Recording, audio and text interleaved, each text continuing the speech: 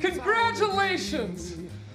They've done it. They've finally done it. The first $4 trillion company is in existence. NVIDIA has made more millionaires than any company. What does that mean? What can we take away from that? I think the big thing you can take away from that is that no one gets anywhere without a little bit of luck and a lot of risk. Risk oftentimes looks or sounds like a dirty word, and risk is not a dirty word. Risk is something that everyone has to do in order to be exceptional. There is a bell curve, a probability distribution curve, right? The thing with that is most people will take their risk early in their 20s, maybe into their mid 20s, and at max in their early 30s. But what happens is as time goes on, people have spouses, they have children, and they stop taking risks. If you want to be successful, you have to start taking risks. My motto is, if you are not willing to risk something, you will eventually lose that something. So the motto and story of all this is, what you are not willing to risk, you will eventually lose.